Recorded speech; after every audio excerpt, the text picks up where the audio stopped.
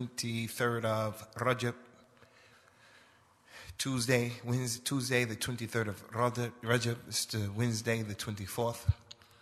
Our next class concerning the mistakes of the Musallin in this dars is that now we begin to get into the essence of the topic, dealing with some of the issues that people should be reminded of from the mistakes that we make as it relates to prayer.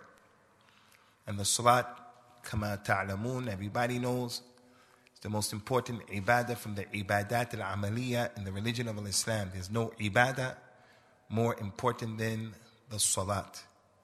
يقول النبي صلى الله عليه وسلم الصلاة خير موضوع فمن استطاع أن يستكثر فليستكثر. The prayer is the best thing that you can do. So whoever has the ability to make more, let him make more.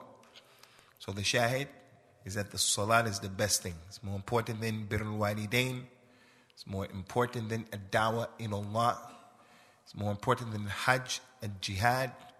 It's more important than any of the ibadat in al-Islam. It's the first thing that the person is going to be questioned about Yawm al-Qiyamah. So he has to do his best, inshallah. She has to do her best to try to get the mechanics right. So there are many issues that people make mistakes on, issues that people may not even know. So we're doing this class, bi'idhnillah, in order to make a tanbih and the tadhkir, to remind the community of these issues. First issue we want to deal with today is the mistake of a person making his niyyah with his lisan before he prays. And I'm pretty confident, I'm pretty sure that everybody here, jullukum, illam yakun kullukum. Everybody here doesn't have to write a single note, because everybody here knows, walhamdulillah, that making your niyyah with your tongue is a bid'ah. It is an innovation in the religion of al-Islam, and it has nothing to do with the prayer. There's no ibadah from the ibadat of al-Islam where a person says, with his tongue, I intend to do this, I intend to do that. If he wants to make wudu, he just makes wudu. Because the first point, the fact that he went to the water basin, to the sink, and he prepared to make wudu, that's his niyyah in and of itself. And as we said many times, al-af'alu ablaghu min al-aqwal. Actions are more profound, they're more powerful than the words. So when an individual goes to make wudu, when he walks to the masjid, when he stands in the saf, in the line, all of those indications of what his niyyah is. No one is going to stand in the prayer, stand up for prayer, and then his mind wanders off and comes back to him and he says, oh, I'm here, I think I'm going to make salah. He already has the niyyah for that. All of the ulama of al-Islam, from the major scholars, what you can write is that is ittifaq. All of the scholars of Islam say that this has nothing to do with the religion. The four Imams, Al-Imam Abu Hanifa, Al-Imam Malik, Al-Imam Al-Shafi, Al-Imam Ahmed, Rahmatullahi alayhim ajma'een, they all said that this is not from our religion. The people who do it from the madhabs, they're not following the madhab or the speech of the Imam. They're following the speech of other people who came after the A'imma. The great scholar and Imam Abu Dawood As-Sijistani, who has the book of Al-Hadith, the Sunan of Al-Imam Abu Dawood, he asked Al-Imam Ahmed rahimahullah ta'ala, when a person wants to pray, should he do the niyyah? Should he say the niyyah? I intend this, I intend that. Al-Imam Ahmed said, la, don't do that. It is an innovation. So in the book Masail al-Imam Ahmed, the issues that were raised up to al-Imam Ahmed, it was clear that this was his position. Al-Imam al-Shafi'i rahimahullah ta'ala, he said, the one who makes this niyat before the prayer or before wudu, it is a sign and indication of his ignorance about the religion. Or it's a sign and indication that something is wrong with his intellect. Because no one does that. So we don't want to spend a lot of time saying which Imam said, what Imam said. There are a lot of Imam that mention this issue.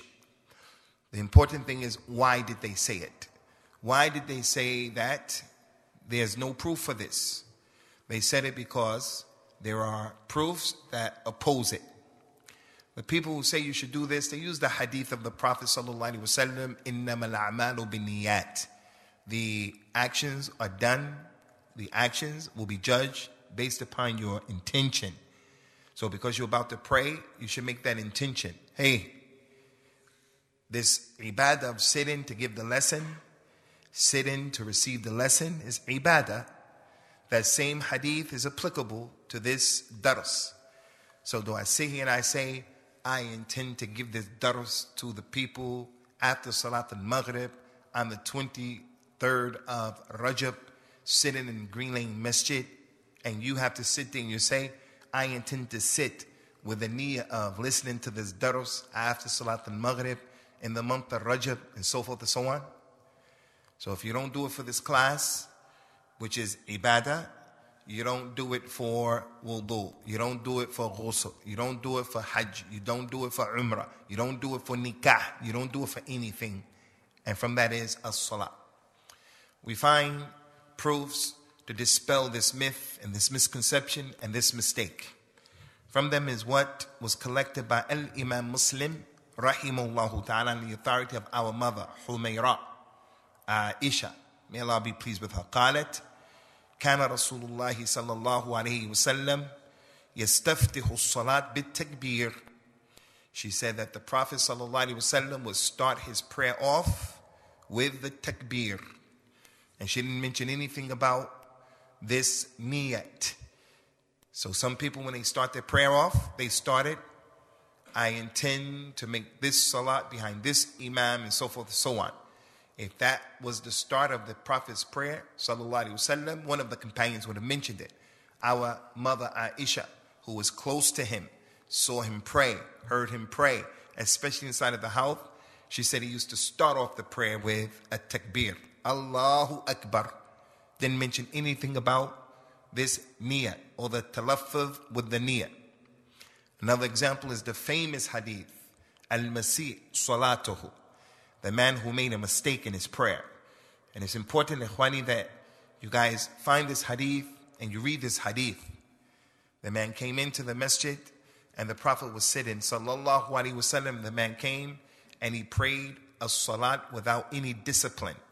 He prayed very quickly, without making ruku' correctly, without making qiyam correctly, without making sajda correctly. After completing that prayer, he went and said, Assalamu alaikum ya Rasulullah. He said, Wa alaikum salam wa rahmatullah. Go back and pray. You didn't pray. The man went back. He did the same thing because he didn't really know what he was doing. He wasn't paying attention to the importance of having discipline, concentration. He went back, Assalamu alaikum ya Rasulullah. Wa alaikum salam wa rahmatullah. Go back and pray. You didn't pray. And it happened 3 times. When the man went to him, sallallahu alaihi wasallam, after the 3rd time, the man, alhamdulillah, in a show and a sign of humility, he said, Ya Rasulullah, this is what I know. This is my prayer. Teach me. So in this man's prayer, he made many mistakes. He made many mistakes. So when we talk about the mistakes in the prayer, this class is from the sunnah of the Nabi sallallahu alaihi wasallam, reminding the people about the mistakes in their prayers. So he said, sallallahu alaihi wa ala alihi wasallam, إذا قمت إلى الصلاة فأسبغ الوضوء ثم استقبل القبلة ثم كبر ثم اقرأ ما تيسر معك من القرآن. If you want to pray, then make a good wudu. And the good wudu, as I mentioned before, when we talk about the mistakes of the prayer, every ibadah from the ibadat of al-Islam, these worships, they have things that come before the worship. You just don't start fasting in the month of Ramadan. There are things you should do before Ramadan. In the month of Rajab, in the month of Sha'ban, you make preparation for Ramadan. You start fasting in the month of Ramadan. You start learning about Ramadan in the month of Rajab. You just don't go and you make Hajj and that's it. You have to give people back their haqq that you took from them. You have to ask people, forgive me, I'm about to go to Hajj. I don't want to go to Hajj and over my head is dhulm. So the salat, there are muqaddimat, things that come before the salat. From the muqaddimat is what you're wearing, the place you're going to pray, the wudu, all of those issues. So he told that man who made mistakes. Now this is a man who didn't know how to pray. He said to him, sallallahu alaihi wasallam, if you want to pray, ya Abdullah, then make a good wudu. Good wudu means you hit all of the parts. You follow the sunnah. You don't waste water. Don't turn the water both sides of the tap on and you're combining hot and cold. And you're wasting the water where more than 80 people could have made wudu with you, with that water. That's good wudu. Good wudu is make sure you do what you're supposed to do. Do the tartib. Sometimes do one. Sometimes do two. Sometimes do three. He said, if you want to pray, Ya Abdullah, make a good wudu. And then face the qibla. And then say, Allahu Akbar.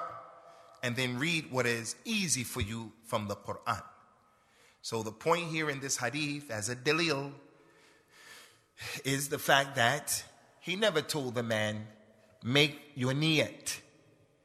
And as Allah said about the Prophet ﷺ, and he said about his religion, وَمَا كَانَ رَبُّكَ نَسِيًّا, your Lord was not forgetful. The Prophet didn't forget to tell this man who needed to know, fi waqt al-haja, the man needed to know at that moment. If the niyat is from Islam, he needed to know. The Prophet didn't mention to him, sallallahu alaihi wasallam, purify your niyat, make a good niyat. He didn't say that. He said, if you want to pray, make good wudu, you must face the qibla. You must say Allahu Akbar and then read what is easy for you from the Quran.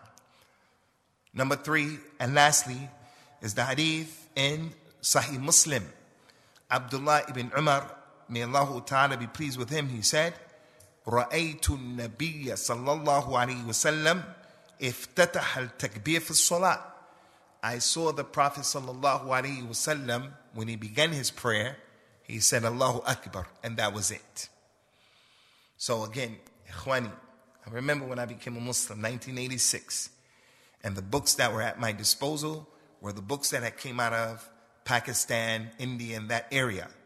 And they used to have illustrations and used to have transliteration. And they used to put a lot of emphasis on, you must make the niyyah. And the African-American brother who was teaching me how to pray, he put a lot of emphasis on. Every time I would go to him to see how much I had learned and trying to grow and help me to develop, he was putting emphasis on this issue. There is no dalil in the book of Allah or in the sunnah that you have to make the niyyah. And I'm happy to say, alhamdulillah, that everybody here knows that. Alhamdulillah. But there are those people who don't know. So for those who our words are hitting them, and it is coming to them, Ya Abdullah, Ya Amatullah, Ma alayka an-niyya, at-talaffuz bin-niyya. You don't have to make the niyyah with your tongue. Especially for you English-speaking new reverts. We're going to read Surah Al-Fatiha. And we don't know Arabic, so we have to learn how to read. It's in English. Alhamdulillah, Rabbil Alameen. And you do your best. So that's difficult in and of itself to memorize. Sabbih isma rabbikal a'la. In English, it's difficult. And you won't read it correctly the way it's supposed to be read because it's transliteration. Now we're going to add on to that we're going to tell the person, you have to also learn first. نويت أن أصلي صلاة الظهر فرضا خلف هذا الإمام في هذا المسجد المبارك اقتداء. Hey, relax, take it easy. Next mistake, ikhwani, is the mistake of leaving off raising your hands in the salah. We want to welcome Ibrahim Ba from Gambia. Alhamdulillah. Ahlan wa sahlan, Ustad Ibrahim. Leaving off Raf'ul Yadayn. The scholars of Islam in the past, the great scholars of Islam, they used to put this mas'ala in their books of Aqidah. Al-Imam Sufyan Al-Thawri used to put this issue in his book about Aqidah, showing that the people of Ahlul Hadith, the people of Al-Athar, the people of Ahl Sunnah wal Jama'at. Some of these people run around and they are from the madhab of the Asha'ira, Maturidi. And they make a big hoopla about we're the real Ahl Sunnah, Ahl Sunnah. You people are not Ahl Sunnah. You people are Ahl Sunnah, meaning you're not from the Shia. But you're not from Ahl Sunnah, the people who take the Sunnah. The ulama of Ahl Sunnah, they were on this issue. And again, they will write these things in their books. Al-Imam al-Bukhari, he has a book, Al-Juz fi Raf' al-Yadayn. He wrote a book about the importance of Raf' al-Yadayn. And the reason why he wrote that book was a rad. It was a refutation on the people of Al-Kufa. Most of them were from the Hanafi madhab. We're not against the Ahnaf, as we tried to be balanced and we told you many times. Al-Imam Abu Ja'far At Thahabi was Hanafi. Al-Izz ibn Abdul Salam was Hanafi. Al-Imam Abu Hanifa was from the ulama of al-Islam. But there's no ma'soom except the Nabi sallallahu alayhi wasallam. So, Raf' al-Yadayn should be done in your prayer, Ya Abdullah, in 4 situations. 4. You should do Raf' al-Yadayn when you begin your prayer. Allahu Akbar, first one. When you want to go into your first ruku', Allahu Akbar, and you go into ruku'.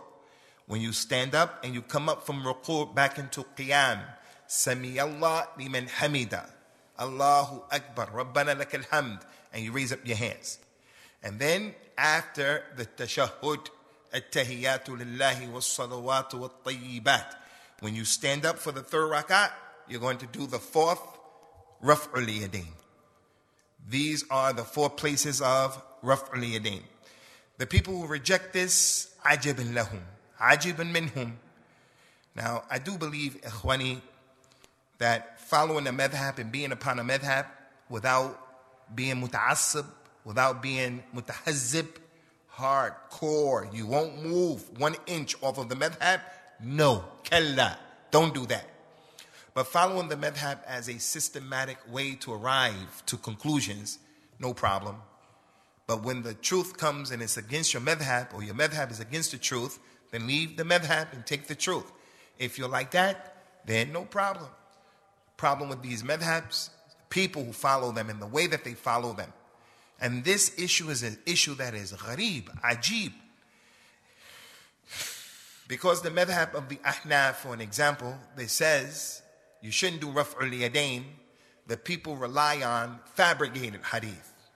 There's a hadith that they made up. It says, Man rafa'a yadayhi fi salat, fala salata lahu. Anyone who raises his hand in prayer, he doesn't have a prayer. As if Raf' al-Yadayn destroys your prayer. And it's the sunnah. Some of them describe Raf' al-Yadayn as a bid'ah. They make up all kind of stories. In the beginning of al-Islam, in the beginning of Islam, or at some point in al-Islam, in the beginning, the companions used to have idols under their arms. They used to have idols that they used to worship. So when they would pray, the Prophet told them, sallallahu alaihi wasallam, in all of those authentic hadith that they can't reject, but they have to explain it away. Yes, in the beginning, Raf' al-Yadayn was okay when they were in Mecca, and there was no salat in Mecca. There was no salat in Mecca. Salat was legislated in Medina. So they used to have idols under their arms. So the Prophet told them to say Allahu Akbar, and the idols would fall down. You make it, hey, that's takalluf. What are you talking about? So they use a hadith, no dalil for them. The hadith is not authentic, fabricated, weak. All they use authentic hadith, but out of context, out of their place. Out of their place. You should know, for those of you who are writing, 50 min as-sahaba, 50, narrated the hadith of Raf' al-Yadayn. 50 of the companions. You're not going to find too many hadith that 50 of the companions narrated that. And from those 50, the Ashar al-Mubashareen bil-Jannah, the 10 who were promised Jannah, all of them narrated the hadith of Raf' al-Yadayn. You are not, Abdullah, going to find too many hadith like that. Even if the hadith is mutawatir, many of the companions narrated it, but 10 of the Mubashareen bil Jannah, so it is an issue that is established and it shouldn't be rejected at all. So we should raise our hands. Another issue about this, Ikhwani, is that the scholars of Islam, Ajma'een, with the exception of the people of Al-Kufa, they all established you should do Raf'ul Yadayn. It was an issue that was so prevalent, so well known, that they all mentioned it.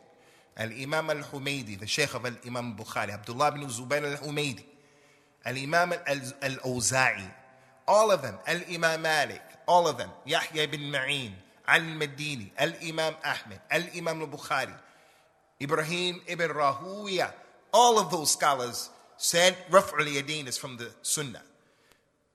So there are some scholars, as I mentioned, from Al-Kufa, from the Hanafi madhab, who are against it. And we say this is one of the issues that if a person wasn't careful, he wasn't balanced, these types of issues that make people upset with the people of the madhahib.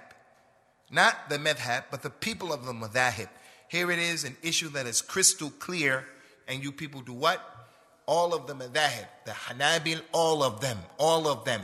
When a person is muta'assib, what they do is they reject authentic hadith, or they put a spin to it, like these politicians, Labour Party, Democrats. These people, they put spin to what happened. They'll explain it in a way that la yahtamil.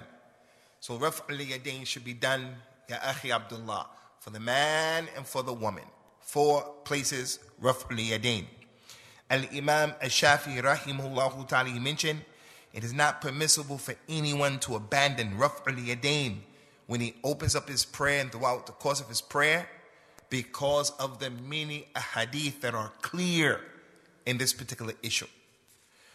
Next mistake, Ikhwani, is the mistake of some of our brothers from West Africa and certain parts of Africa who are on the Maliki madhab, who send their arms down. They have the Isbal al-Yadayn. When they pray with their hands down to the side. There's a mistake in the prayer. Yesterday, I went to a brother's place in Old Bury to do some tapes for the Old Bury Foundation, the Dawah organization that they have.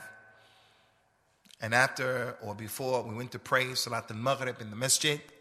So I had my first opportunity to meet the brothers from Gambia in that masjid there, the Gambia masjid. I was impressed because the Pakistani brothers that I was going with, on my way, I heard many things about the masjid. They've been asking me, come give the khutbah there.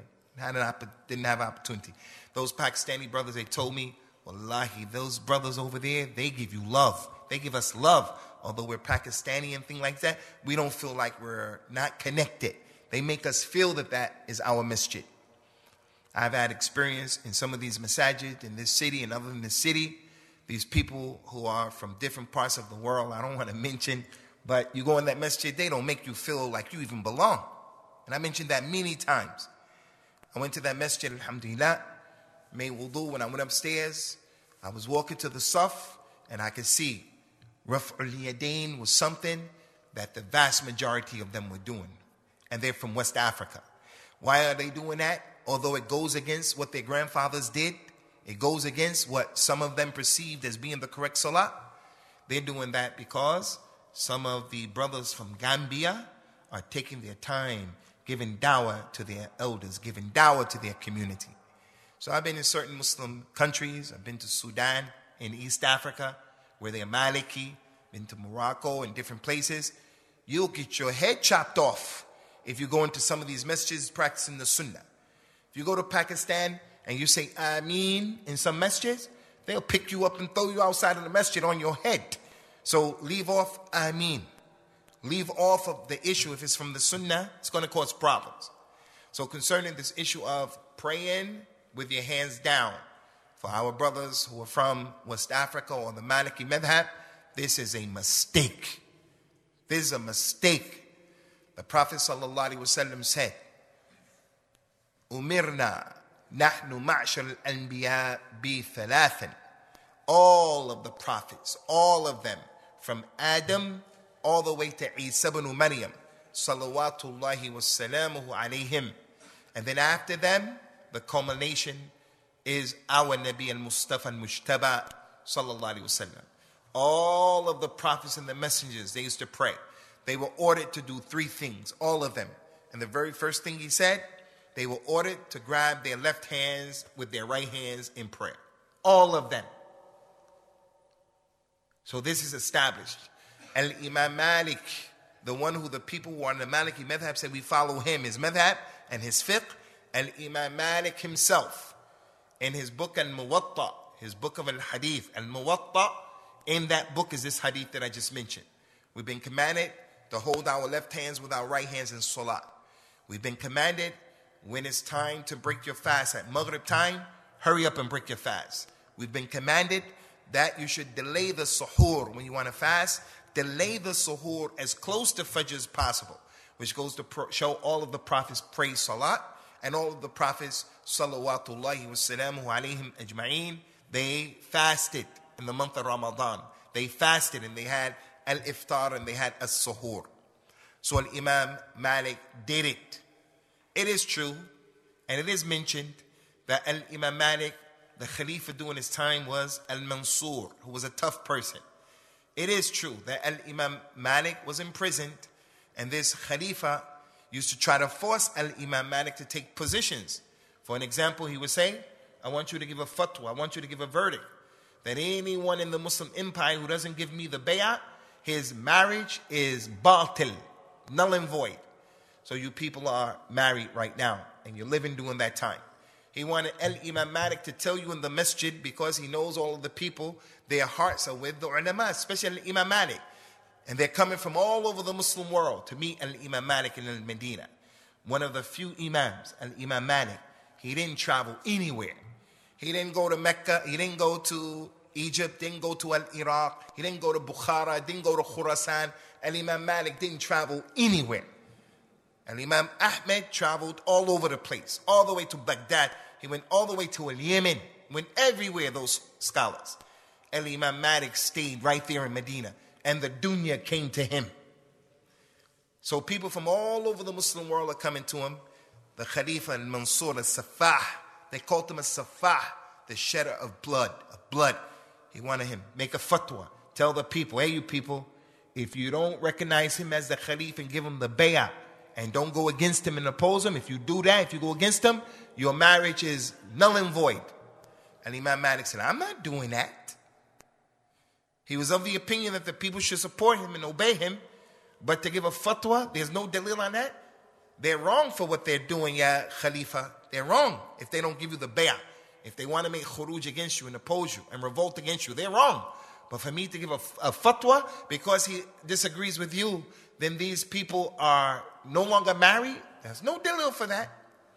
Wallahi, if some of the sheikhs today said that to the people, we'll have people who would believe that. If certain sheikhs said today, anyone who doesn't see me as the carrier of the flag of a jarh wa ta'dil, we'll have people who they'll believe stuff like that. So Imam Malik was imprisoned and he was beaten and his shoulder blade was broken. As a result of that, when he used to pray with his arms down. His arm down. He couldn't hold his arm up. So instead of the people following Al-Imam Al-A'zam, Al-Nabi Sallallahu Alaihi Wasallam, they followed Al-Imam Malik and what he did out of necessity. His condition was like that, rahimahullah ta'ala. So the latter people of the Maliki madhab, they were the people on this. The mutaakhirun from the Malikiyin, the later people. As for the first people, they themselves used to bring the dalil that you have to do this because they were upon the sunnah. And from the dalil that they used to use was the surah, Inna ataynaka al-kawthar fasalli li rabbika wanhar. We gave you the kawthar, ya Muhammad sallallahu alayhi wa sallam, so pray to your Lord, wanhar. And nahar means to slaughter the camel at the neck, a nahar. Allahumma inna naj'aluka fi nuhurihim. When you're going to go into a city and there is an enemy, someone you're afraid of, you make the dua, oh Allah, I put you in their necks, a nahar. So they use that ayat. فَصَلِّ لِرَبِّكَ, pray to your Lord, wanhar, and put your hand up on your chest by your neck. They use that ayat as a dalil. So the beginning people of the Malikiyah, they were upon that. The latter people, they were not upon that. So this is a mistake for our African brothers, our brothers who are from other parts of the Muslim world. And there should be no khilaf in that particular issue. Also from the mistakes, ikhwani, is the mistake of abandoning the dua al-istiftah and the isti'adha. When a person is going to pray, Allahu Akbar, he shouldn't just start reading the Quran. He should do the dua al-istiftah, and it's important. The Prophet told the people, sallallahu alaihi wasallam, anyone who he is present for 40 prayers, and he does not miss the dua of al-istiftah, he gets so much virtues. The Nabi sallallahu alaihi wasallam will make intercession for him. He'll get so many rewards. So some people, they go to Mecca and Medina, and they make this hadith only for Mecca or only for Medina. They have to be in the masjid for 40 prayers, which is 8 days. You have to be in the masjid. No, that's here in Birmingham. If you make 40 prayers in any masjid in the dunya, the small masjid that those Gambians have, any masjid, 40 prayers, then you'll get those rewards. But the dua, the hadith said that you make it before the imam starts reading al-Fatiha. So you have to be there doing the dua al-istiftah. So the Prophet sallallahu alaihi wasallam, he had many dua al-istiftah, many. وَجَّهْتُ وَجْهِيَ لِلَّذِي فَطَرَ السَّمَاوَاتِ وَالْأَرْضَ حَنِيفًا. So many. Some people just stick to the one of Umar, the short one, the easy one. No problem. You can do that. But as we mentioned many times, Shaykh al-Islam al-Thani, Ibn al-Qayyim said, when you look at the way the Prophet prayed, sallallahu alaihi wasallam, he did things in different ways. He did the same thing in different ways. He would do the same thing in different ways. Reading the Quran in different ways. Making different dua. Doing different things. The same thing but in different ways. He said one of the wisdoms behind that is so that the person doesn't become used to the prayer. It just becomes something that's mechanic. But when he changes it up and does it, he keeps the prayer alive. He keeps himself interested. So learn the different dua and don't do the same thing the same way all the time. What he did a lot, you do it a lot. What he did sometimes, you do it sometimes. So the dua al-istiftah should not be left. And al-isti'adha. Before you read, you should make al-isti'adha. Due to the mentioning of that in the Quran, فَإِذَا قَرَأْتَ الْقُرْآنَ فَاسْتَعِذْ بِاللَّهِ. If you read the Quran, then seek protection in Allah. Now this is something I want to bring to your attention. Ikhwani, many people are not aware of it concerning the prayer. From the Shafi'i al-Madhab, is that anytime you're going to pray, whenever you start and you begin and you're going to read the Quran in the first rak'ah, when you get up for the second, third, fourth rak'ah, you should make al-isti'adha billahi ta'ala. So you're going to start Allahu Akbar, and then you're going to say Subhanaka Allahumma, you're going to go to whatever the dua istiftah that you use. Then you're going to say A'udhu billahi minash shaitan rajim. Bismillah ar-Rahman ar-Rahim. Alhamdulillah. You're going to read Surah Al-Fatiha. Then you're going to read what is easy for you from the Quran. Allahu Akbar. And you go into ruku'. Then you come up. You go to sajda, jalsa, sajda. And you get up for qiyam. You should say, A'udhu billahi minash shaitan rajim. Because the ayat is general. The ayat said, if you read the Quran, seek refuge in Allah from his shaitan. It's a general ayat. When you read the Quran, seek refuge in Allah from his shaitan. So Al-Imam Ibn Hazm Al-Andalusi, one of the tremendous scholars in Al-Islam, he wrote a book called Kitab Al-Muhalla. Tremendous book on the Zahiri madhab, the madhab of taking things apparently. It was a good madhab, but he did say some things that were a problem, because when you take things apparently all the time, it can be a problem. But nonetheless, he made al-intisar to this madhab, to this position. And it is a strong position. That anytime you get up from the salah in whatever rak'ah, second, third, fourth, before you read Surah Al-Fatiha, say, A'udhu billahi minash shaitan rajim, and then read. Because Allah Ta'ala commanded that. If you read the Quran, then seek refuge in Allah Azza wa Jal from the shaitan rajim. The next mistake, ikhwani, is the mistake of raising your eyes to the sky, looking at the imam, looking at the person who is in front of you. When you go into ruku', looking between your legs. Even some people looking behind their legs. This is a big problem in the prayer. That if you were to look at the Muslims while they were praying, you would see the ajabul ujab. If you were looking, they're facing you, you'll see this guy really looking at you. You guys are laughing. This is the condition of our ummah. The people are looking all over the place. That's a mistake in the prayer. The companions described the salat of al-Mustafa al-Mujtaba, sallallahu alayhi wa sallam, ya ummat al-Islam. Prophet ﷺ was dying, and when he was dying, he came to the masjid. He saw his companions were praying, and he was sick, and he was in a lot of pain. But when he saw them praying in the Jamaat, the way he taught them, he became enthused, and he began to smile, because he knew if these people hang on to this prayer, inshallah, they're going to be okay. But we abandoned that prayer, and those who make it, they don't make it the right way. So they said that he, sallallahu alaihi wasallam, if he made the salat, he would look at the place where he's going to make sajda. And you look at the place of sajda throughout the prayer. The only time you don't look at that place is when you're in the tashahhud, at-tahiyyatu lillahi was-salawatu wat-tayyibat. He will put his finger like this, or put his finger like that, and he will look at that finger.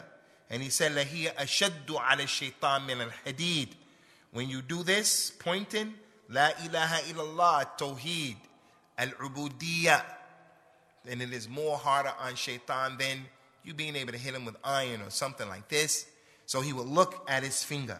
That's the only time he took his eyes away from the place of a sajda. And it's a major sin to look around. He says, sallallahu alaihi wasallam, as our mother said that the Prophet sallallahu alaihi wasallam, she asked him, where should the person look? If the person is looking around, what do you have to say about that, Ya Rasulullah? A person is looking around in the salat. He says, sallallahu alaihi wasallam, huwa ikhtilas yahtalisu ash-shaytanu min salat al-abdi.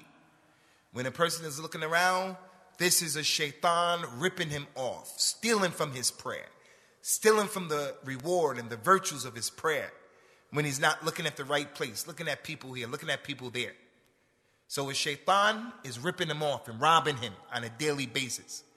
In another hadith, he mentions, sallallahu alaihi wasallam, مَا بَالُ أَقْوَامٍ يَرْفَعُونَ أَبْصَارَهُمْ مِنَ السَّمَاءِ فِي صَلَاتِهِمْ.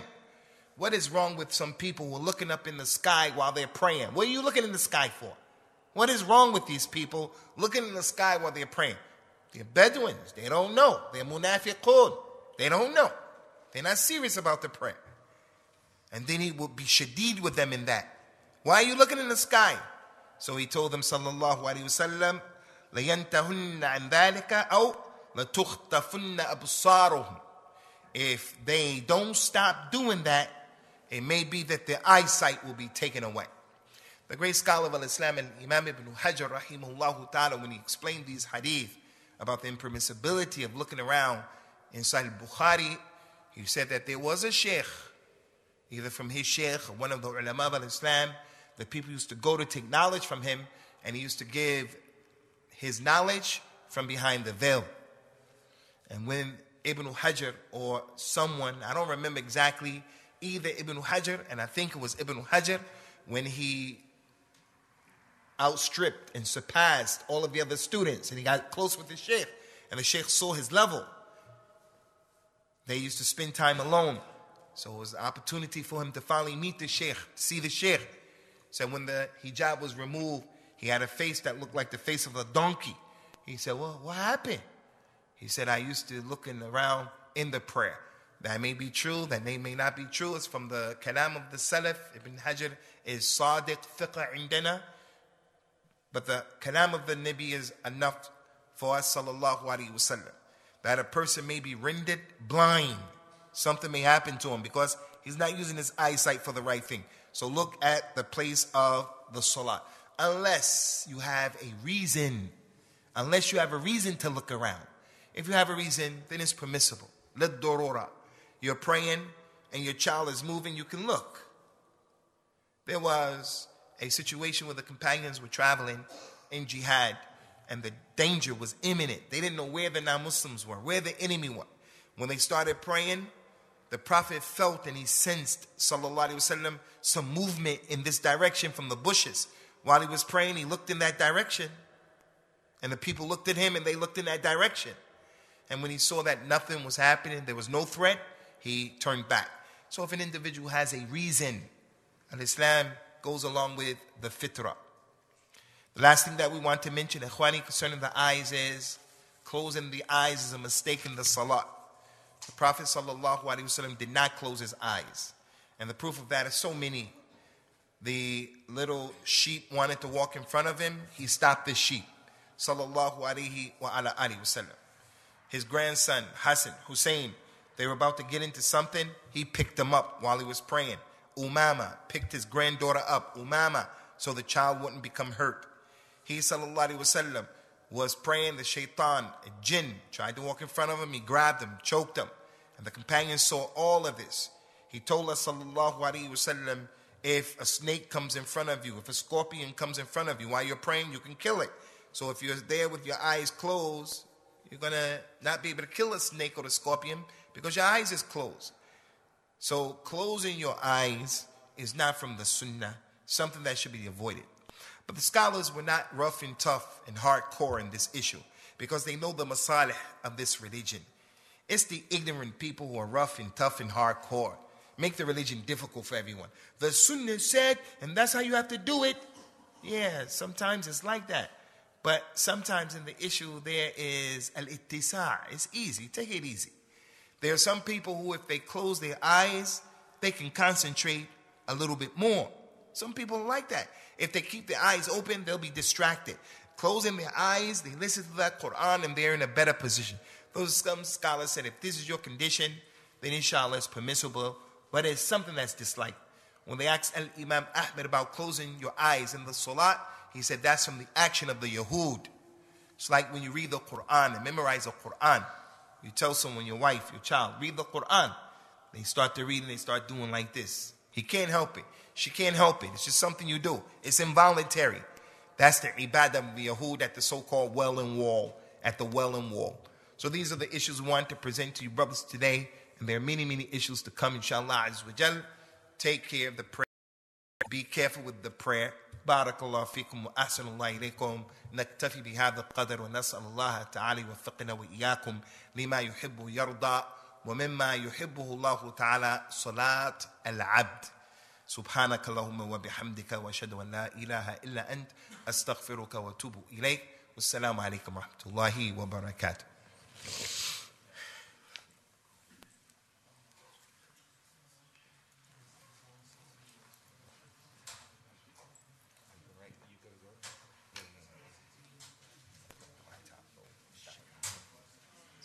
You driving, Sharif?